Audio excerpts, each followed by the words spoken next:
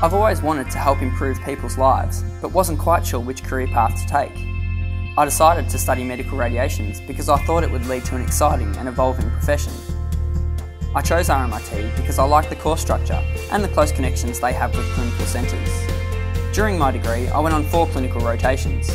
I had 2 stints at metropolitan sites, a rural stint in Ballarat, and spent time at Peter Mac, where I now work as a radiation therapist. I'm a really hands-on learner, so the clinical placements brought the lecture material we covered at uni to life. It also helped me build the connections I needed to transition into my professional role. One of the things I love most about my job is working with oncologists, physicists, nurses and engineers.